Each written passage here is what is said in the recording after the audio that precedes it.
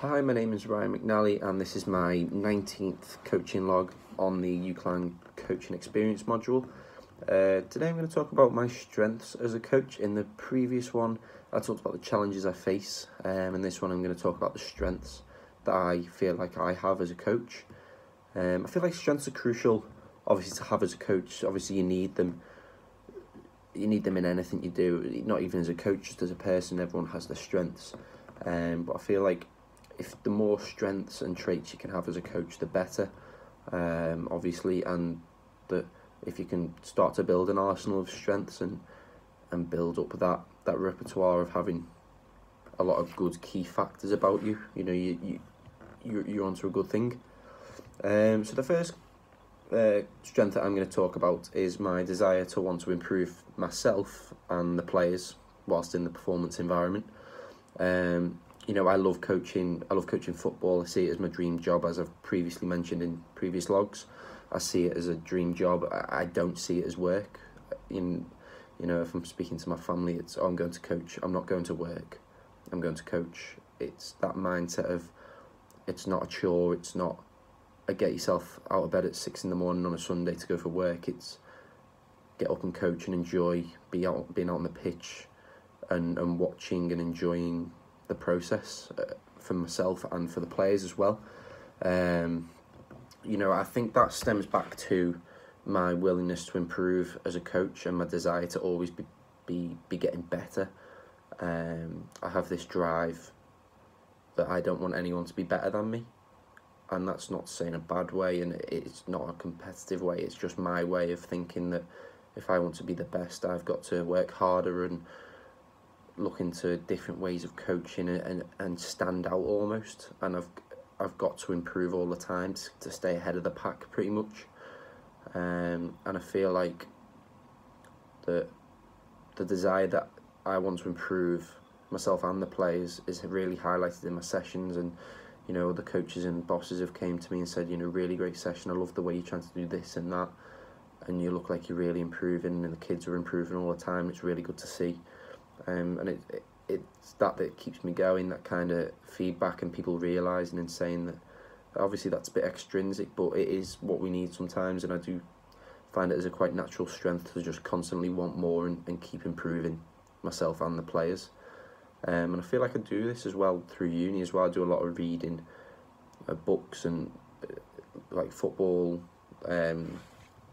tactics books and different autobiographies and learning about the game as a whole, as a kind of 360 kind of covering all angles aspect, and I feel like it's a real strength of mine to just constantly want to be better. Another strength I'd say I have as a coach is my man management skill. I'm always honest, whether that's with my peers, my bosses, or my players as well, all three, and the parents as well. I feel like it is crucial to be honest with people, and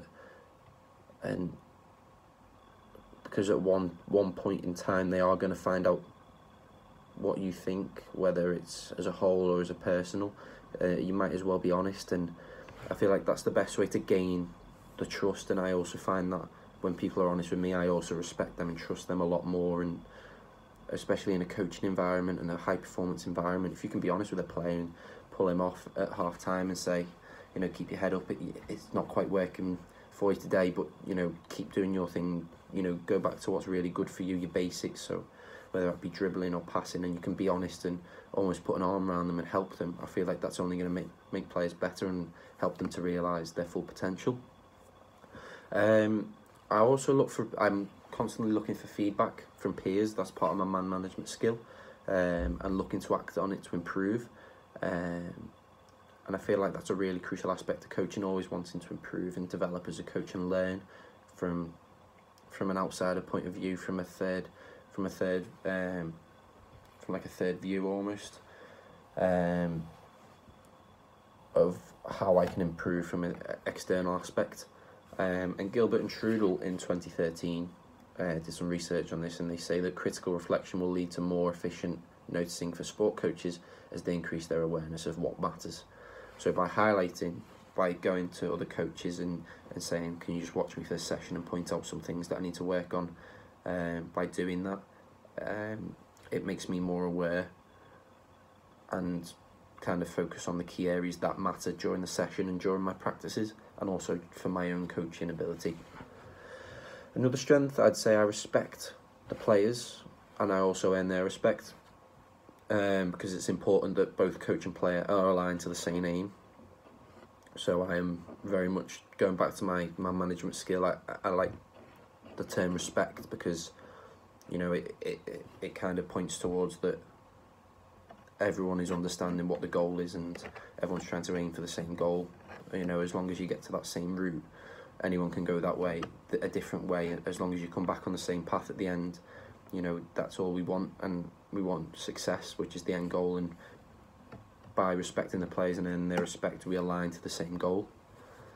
And I'd probably say my last strength as a coach in this specific kind of self-reflection is that I feel like a strength of mine is that I develop my own ideas and plans. I like going against the stereotype. I like to mix my sessions up and my plans up to keep it interesting. The kids and the players enjoy the idea of not knowing what to expect when they first walk onto the pitch or the training pitch, and that element of surprise keeps them coming back, and they turn up excited and willing and ready to go out and practice and play.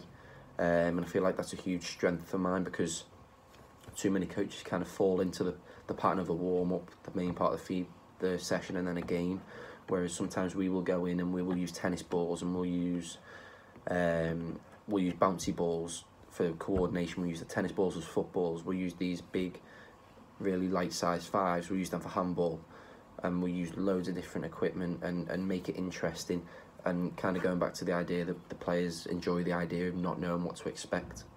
But it also gives me a desire to want to be the best coach.